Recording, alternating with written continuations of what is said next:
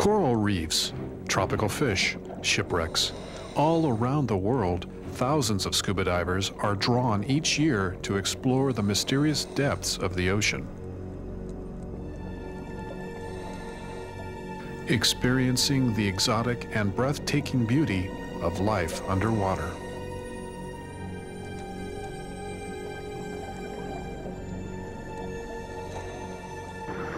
But, like in any sport, diving has its inherent dangers. Dangers that can take your life if you don't obey the laws of nature.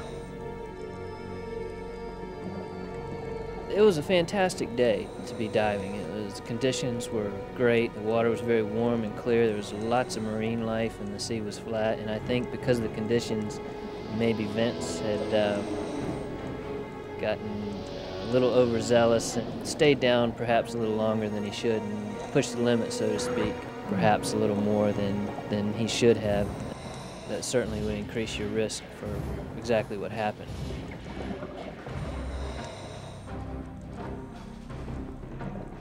We had made a dive that morning and were doing our afternoon dive. I think Vince had been doing some spearfishing, and when he came back on the boat, he said his shoulder was hurting. We started watching him, and over the next few minutes, the pain started going from his shoulder, working down his arm. And at that point in time, we knew that he probably had decompression sickness. Decompression sickness, often called the bends, is a very serious condition that can hit even veteran divers like Vince Martino. Immediate medical treatment in a decompression chamber is essential for full recovery. Bends is due to bubbles formation in the body due to inert gases that are taken up during a dive that must then be cleared out of the tissues. So if that washout does not occur in a satisfactory manner, then bubbles can actually form within the tissues and cause symptoms. The sooner treatment is initiated, treatment being recompression with oxygen, the less likely a diver is to have residual symptoms after treatment. If one can get into the chamber right away, which is rarely practical, that would be the very best, certainly within 1 or 2 hours if possible. One of the concerns that I had was that we were in a remote location. We were a couple hours out at sea from Cape Hatteras, probably a 3-hour car ride to the hospital. I had called the Coast Guard on the VHF radio, and we'd also on our cellular phone contacted Duke University, where they specialize in diving-related injuries and accidents.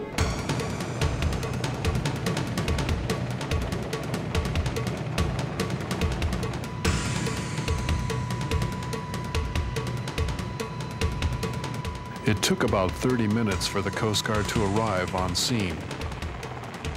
En route, they briefed the captain on what to expect. The Coast Guard was very informative about where they would meet us, and they maintained communication the whole time. We cleared the top deck and had a couple of our crew members put on their life jackets and get Vince on the top deck.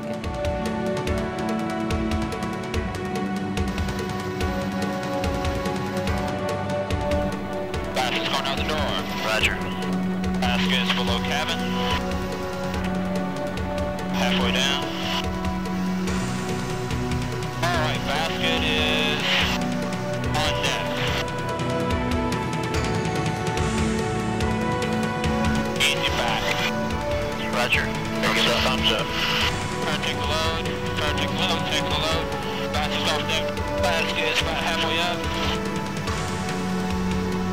Basket's outside cabin.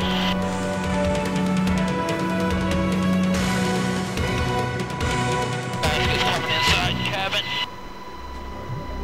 Basket's inside cabin.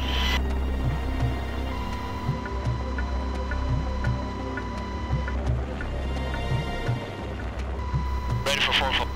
Alrighty, and we're on the go. Time is of the essence. The decompression chamber at Duke University in Durham, North Carolina is the closest viable medical facility. Vince is rushed there in time and fortunately has a full recovery. Well, diving is a very safe sport. We take out literally thousands of divers every summer Fortunately, this was the only incident we had this year. I was just pleased that it all worked out. I thought it was handled very well by the Coast Guard, and I wouldn't hesitate to do the same thing if this ever happened again. They were very supportive, and I think it worked out well for everyone.